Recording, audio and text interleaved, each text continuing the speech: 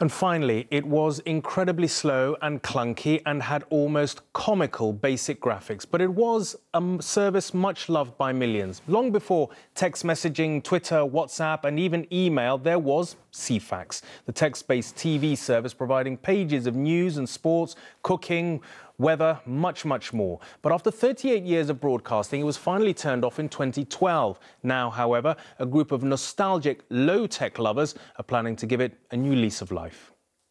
An invention is about to turn the ordinary television set into a device that is able to bring you much more than moving pictures in your own home. In the 1970s, this was considered cutting-edge technology, a way to make our TVs smart long before our phones were. You can have up to 50 different displays of information at the touch of a few buttons. The graphics may seem laughable compared to what we're used to now, but that's apparently part of the charm.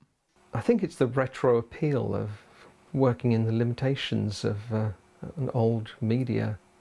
Peter Kwan used to work for teletext as an engineer. Now he's developed Teefax, a new take on an old classic. You can tell a story or tell jokes or wallow in the nostalgia. But the services had their limits. News headlines had to be snappy, restricted to 33 characters, long before the birth of Twitter, and the weather information was patchy too.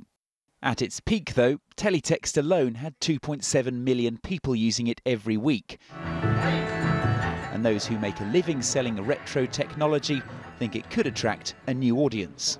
A lot of people do want to slow down.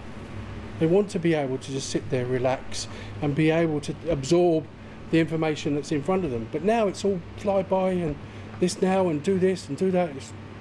Just take it easy. The same can't be said for Teefax, though. 4 years in retirement, it seems, was 4 years too many. Ivor Bennett, News at 10.